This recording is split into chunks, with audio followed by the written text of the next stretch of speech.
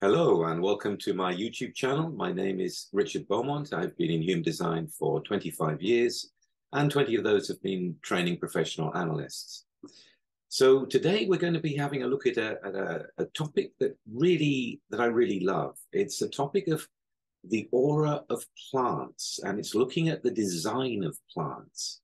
And when we think about a human being, we think about the 9 centers, the 9 possible squares and triangles that can be filled in, and that is the matrix of the human being. But plants have a different matrix.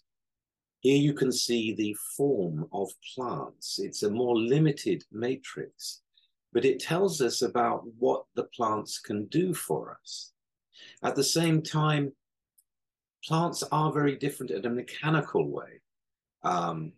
Human beings are vertical creatures. You know, we get our neutrino feed from above. Plants are the opposite. They get the neutrino feed from below. So what does that mean?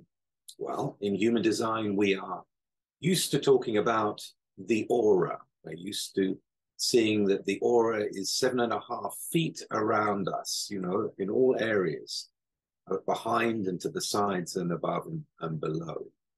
So we're used to saying, okay, when you're being conditioned by someone else, if they have a center that is colored in and you don't, and you have auric contact, then you're going to be influenced by them.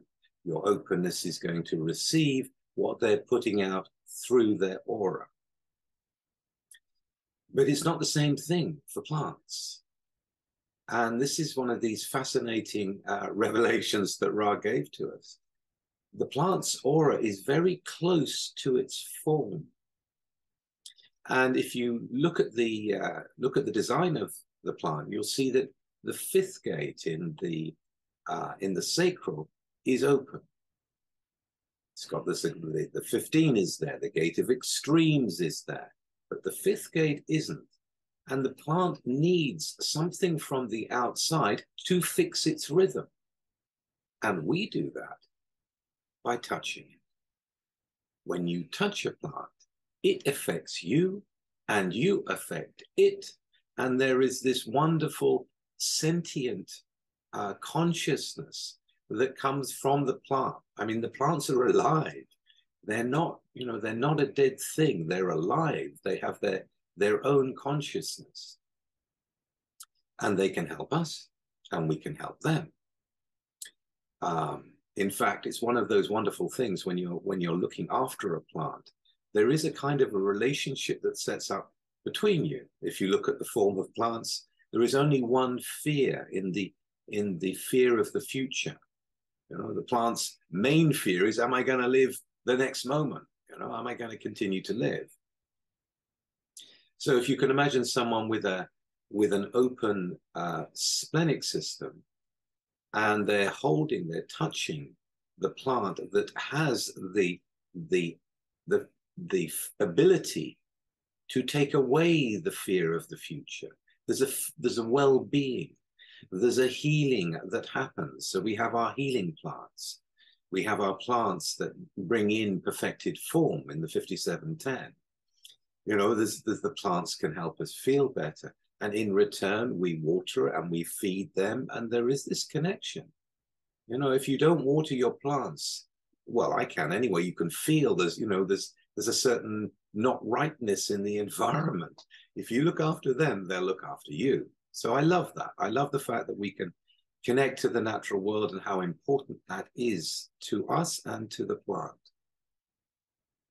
I mean, it's not just us. Of course, the bees will also fix the plant, the mammals going by. There is always something from the outside coming in, the insects, etc. So what else can we see? We can see that the channel of exploration is there. So this is the gate of behavior in the 10th gate. This is telling us that plants can change our behavior. We know they can change our behavior. You know, you can take psychotropic plants. You can take plants that will speed you up, plants that will sedate you and slow you down. They affect our behavior. And there are behavioral plants, which a lot of people know about. It's out there. It's being used in medicine. It's being used in the world all over the place. Think about the healing process. When you're taking the right kind of plants, you will be centered in on yourself. You will be more aware of the moment. The 57th gate is the clarity of the intuition, and it's to do with the right ear. So it actually, when you're healing, when you're going through a healing process and you're working with plants, your hearing gets better. Your awareness of what's wrong with you gets better. There is a consciousness shift and awareness that comes to you through dealing with the right kind of plants. So we have healing plants and we have plants that change our behavior, but we've also got the sacral there. And the sacral in the plant matrix is the most powerful of all gates. This is the 34th gate. So there's also power plants that can come in. Plants can give us power, providing we look after them, you know. There is this ongoing connection with human beings and with plants, and it's just a beautiful thing to see. The information about all this is going to be in the descriptions below. There's a very reasonably priced audio where Ra goes into all the different details, and it's fascinating to see.